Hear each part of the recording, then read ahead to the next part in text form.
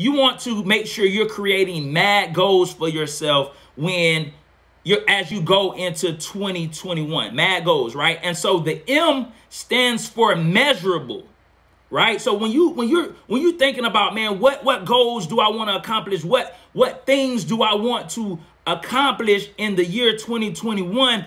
You have to make sure that the goals you set for yourself, that they are measurable, right? And what I mean by measurable, right? So if you have a business and you have a product that you're selling at this moment, or you have a business, you're going to drop a product in the year 2021, right? You got to make sure you say you got a business. You're like, I want to, a lot of people say, I got a business. I got this product I'm about to drop. And your goal for the business is, I want to make sales. Okay. You want to make sales, right? And so, but that's not specific enough, right? Because just saying you want to make sales doesn't let you know if you were successful or not. Why? Because you didn't make it measurable. So it's like, catch this for instance, right? Many times we will say this, we will make our goals very broad. So you say, I want to make sales. Okay, so say your company makes 300 sales in the year 2021, right? But then say another company makes 500 sales. You're going to look at your business as not being successful. Why? Because you're looking at their business and they did 500 in sales, and you looking at yours and you did 300 sales, right? But you never made your goal measurable. You just said you wanted sales and you got sales, but when you compare your sales to another company's sale, you're disappointed. You're frustrated. You feel unfulfilled. You're going into you're going into 2022 feeling like, man, in 2021 I failed in my business. Why? Because you didn't make your goals measurable. But if you say to yourself, you know what, I want to make at least 300 sales for my business in the year 2021. Now you have made your goal measurable.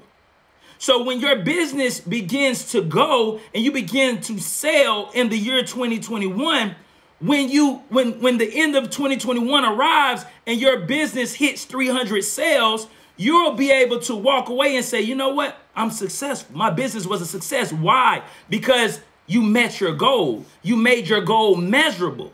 Same thing with scholars. When people, think about, you ask your kids, how do you want to, what's your goal in school? I just want to get good grades. What is good grades? Is that all A's? Is that B's? Is that C's? Is that A, B, C, and D?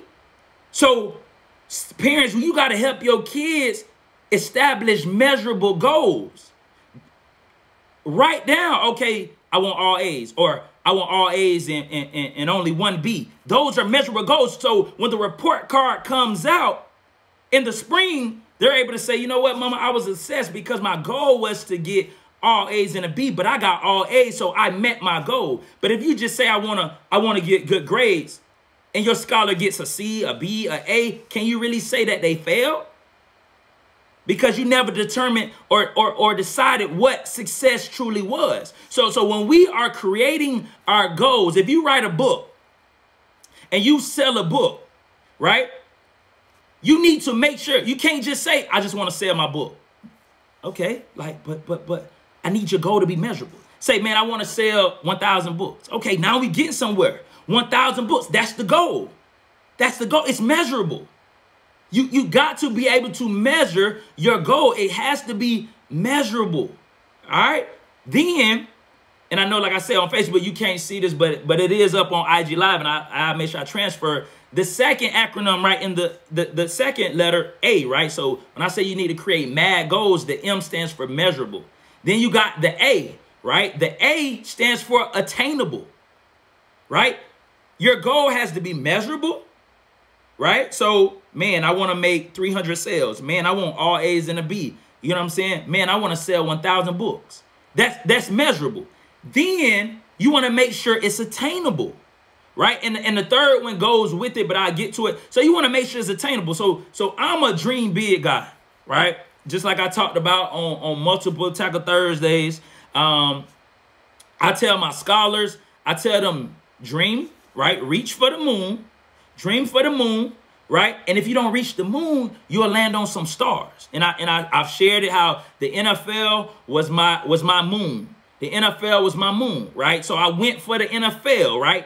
But I didn't get to the NFL, but I landed on some stars. The AFL, the Arena Football League, which is still a professional football league, was my stars, right? So I want you to dream big, but you have to make sure that your goals are attainable, right? So for instance, if you're in high school, you right, and you play basketball, and your goal for 2021 is to make it to the NBA.